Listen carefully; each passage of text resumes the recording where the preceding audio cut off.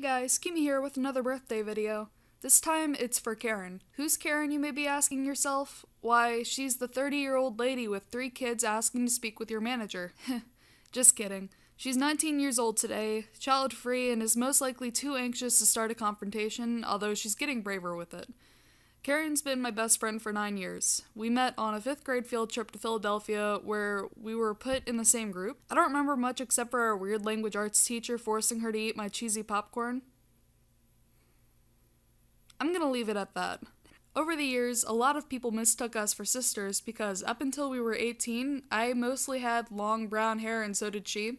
Except I had a tendency to come to school with a rat's nest of a head and she was usually well kempt. Although a month before college, I chopped all of mine off, and she dyed hers super dark when she became an edgelord. I'm joking. Karen is a very clumsy person, and that's coming from a clumsy person. Whenever Karen tells me she falls down the steps, it doesn't surprise me. It's literally happened so many times, and the worst injury she's gotten from it is a broken toe. If I ever mention to my parents or Timmy that Karen hurt herself, they say sarcastically, "Oh no, not Karen. That doesn't sound like Karen." She's also an artist, but she never puts her stuff anywhere. She had a DeviantArt for a brief time and then disappeared off of it, but she's really good at realistic, traditional drawings and paintings. It's always amazing to see her work because when I try to do stuff on physical paper where I don't have good old Control-Z or Control-T, my hands don't want to cooperate. Here's a picture she made of Sadie. Here's the original she referenced it from. I think her version actually makes Sadie a little intimidating, which I think Sadie is happy about. I say I think because Sadie was scared of the drawing and wouldn't go near it. Me, Karen, and Timmy were in our high school's drama club, specifically tech crew. Karen came to that high school in 11th grade year. During that year, our school was doing the play A Midsummer's Night Dream, without the sex scene, of course. The 3 of us were tech crew. During one of the final dress rehearsals, all of the tech crew was waiting stage left for the cue to come out for curtain call. One of the actors were supposed to wave us out. Now, because it was a play mainly set in the forest, we used astroturf, like on football fields, to look like grass. There was a large piece of it kind of off stage, like the unused scrap that isn't on stage right by my feet. Karen misinterprets an actor's movement as our cue and yells, "Kimi, go!" as she shoves me.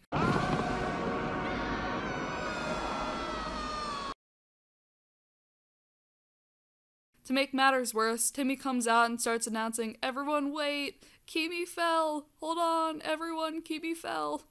Kimi Cook fell! Kimi Cook, the one that lives at and her social security number is and her deepest fears are..." Karen hasn't heard the end of it since. She used to not eat when she came over to my house for slumber party, but after almost a decade of my mom force-feeding her, she decides not to fight it anymore. I'll probably mention this when my mom's birthday swings around, but something she does when she hears me coughing in the night is come in, wake me up, and usually I apparently don't wake up, and forces me to drink water or Coke. This is a habit of hers because when I was younger, I was a sickly, asthmatic kid who used to have coughing fits pretty much every night. One night, according to my mother, she did this to Karen when she was spending the night and coughing in her sleep. She came into my room and basically just trickled water down Karen's throat, and Karen doesn't remember it. I don't either, but my mom would talk about it all the time. "You remember that time I poured water down your throat while you were coughing?" And Karen, all concerned, would be like, no." It's really hard to believe that it's almost been a decade since we've become friends. Karen, I know I'm gonna spam you with this video, so if you watched to this point, you're my best friend, and I love you, and I hope you had an awesome birthday today. I owe you some pizza when I get back in town soon.